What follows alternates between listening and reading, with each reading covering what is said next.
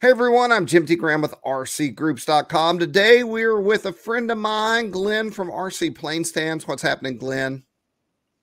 Hello, how are you? So the goal today is we're going to take a look at one of the products Glenn makes. Glenn, where are you based out of? Irvine, California. Irvine, California. All of these things are made right here in the States. They're Glenn's designs. He saw a need and he has been refining. How long have you been selling your stands? Coming up like 3 years. And so when he first started, we did a full interview, which I will find and link to at the end of this so you can go learn everything about Glenn. But today we're here to talk about one thing, and that is the Benchtop stand. And what we'll do is jump over to his website. We're going to navigate over to the Benchtop stands themselves. There's a couple of options, one with a tray and one without. We're going to go to the Benchtop without a tray. This is the Benchtop stand without a tray. And what we think you might need as someone who's looking at such a thing is to know how to put it together and all the different uses of the Benchtop. And that is what we're going to do today. I'm going to switch over to Glenn and let him start talking to you. Okay, so this is the Benchtop without the tray. It does come with 3 different heights. Some of the guys have a taller benchtop to work on, so this can get a little high to be working on. So this is the tall standard one that I normally sell. This is the medium, and then this is the low profile one. And the low profile one, a lot of guys use it to stick it in the back of their pickup, and their Tonto top still covers it to where they can have their plane sitting on the stand in the back of the pickup. But today we're going to do a medium stand with 24-inch rails. So you can get, right. You have different size rails. Do you order those up front? Does it come with the different rails? How does that work? Well, the sides, no extra charge for whatever size you want. But the rails, because of the shipping cost difference, because of the long boxes I have to use on the longer ones, they go up about $10 every 6-inch. So the 24-inch rails are the standard, but I also have rails up to 4 feet. So, and they have notches in them, so you can get a little bit of flexibility on that. I have 30 and 36-inch too. So whatever size plane you're doing is what you can order on that, and those do cost different, like I said. So first thing you want to do, you put see, these just kind of slide in and interlock, and then we're going to take an arm, and these arms can go on this way, so you can get it way out here for this wide. And then when they collapse in, you can get them down to this wet. On my little plane that we're going to demo here, I am going to flip these arms around and go this way on the back end, because the back of my fuselage is pretty narrow. And so you want to put the nuts in, or the bolts in, they're carriage bolts, so they kind of interlock into the square slot there. Put that on. You're going to put a washer in the front, and then with the carriage bolts, you don't have to hold the bolt when you tighten it. So we'll put that around here, and then this one, we'll flip that around, put the carriage bolt in. But this does give you, like, if you're doing gliders, you can put it down to nothing. You need to. So it does give you a lot of flexibility in that realm. So put that washer on out here. These things would even be great as haulers. You could put them in the back of your truck bed, and it would stabilize your planes while you're headed to the field. Yeah, and what's unique about these stands that I kind of made up was that fact that your fuselage doesn't touch the wood ever. I give you a roll of 1 wrap. It's I give you 6 feet of it. So what you want to do is about 60-40 split, because your fuselage is usually a lot thinner in the back than in the front. Got it. So what I do is say about 40% on this. And then what I do is roll up the end here and just hang it on. So if I'm using a different plane later, I have the width to go wide, a lot wider. Right. And then this is the other one I've already made up for this side. And this side I went out the other way. So we're going to put that on there. And that's it. Now, and then here's your other Velcro strap. So if you see in here, when you put your fuselage in there, nothing touches the wood. It kind of just hangs there. And when you pick this up, the tolerances are pretty tight in here, but they're not perfect. This will fall out if you lift it. I just had, with the tight tolerances, I just had too much issues with it in different environments. So if you just kind of squeeze it together when you pick it up, squeeze it in, the rails stay on fine.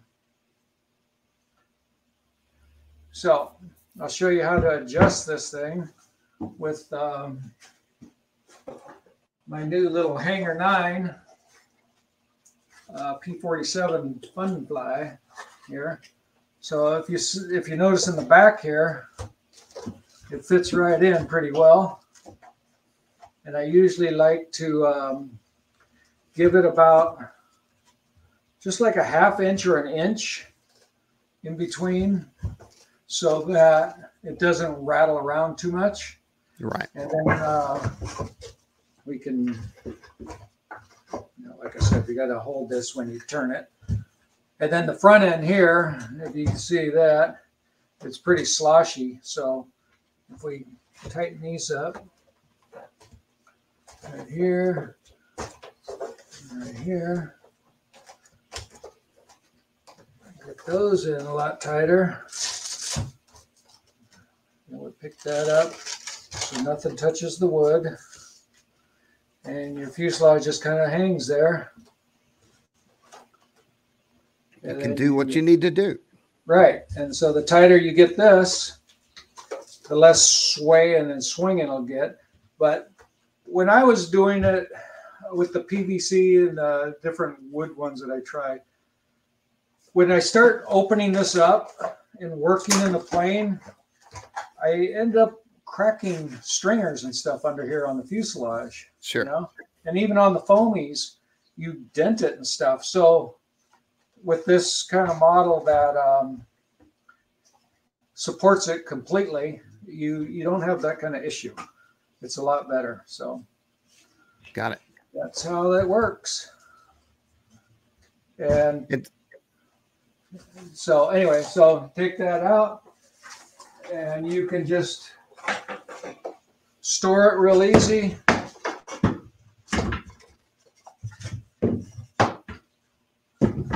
And in the next videos, we'll show I also have a tray that goes under it for a benchtop with a tray. And then these, same exact thing, but these fit in the tray exactly.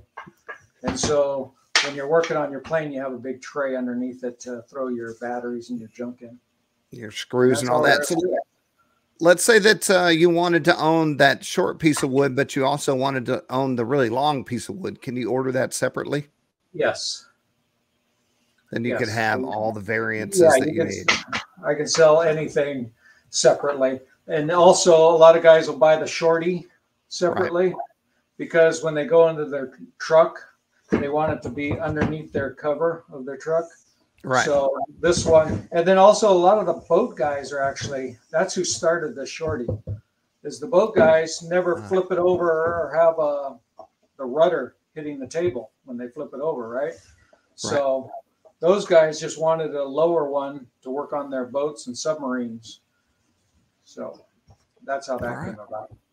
So we're going to jump back over to the website.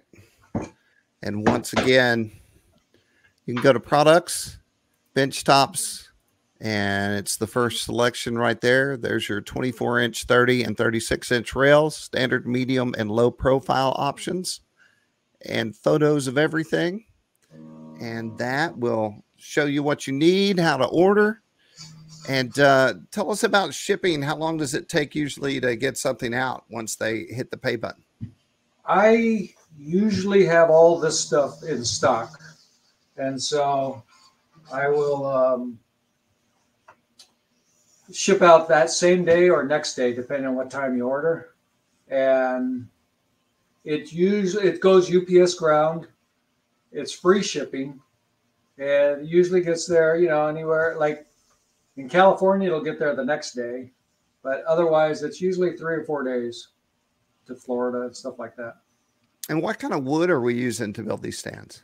It's all Baltic birch. So it's very stable. It's gone through the roof with the war in Ukraine and Russia, because that's the area it comes from. As far as the pricing of it, it's just been ridiculous. But it is the most stable and best thing. There's no voids in it. It's the 1/2 inch is 9 layers. So it's what the cabinet makers and quality furniture use underneath, because it's so stable and flat and nice. And I just couldn't, even when the prices were going through the roof, I just couldn't go to regular plywood and do it. It just wouldn't look the same. Right.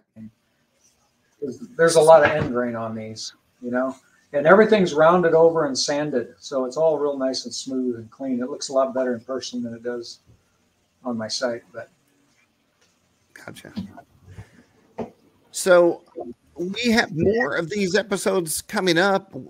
There's all kinds of stands to talk about, and all kinds of build and variations and things you can do with it. Before we get out of here on this first one, is there anything left that you need to tell everyone about this benchtop stand?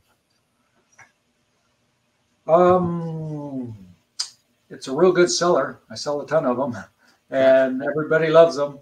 So I don't know. Other than that, I guess that's about it. The floor models are a little more versatile because they, stand up with you. You don't need your bench at the field and stuff like that. Right. So we'll be showing that one next time, and it's got a lot more adjustments because of all the height and everything else that it can do.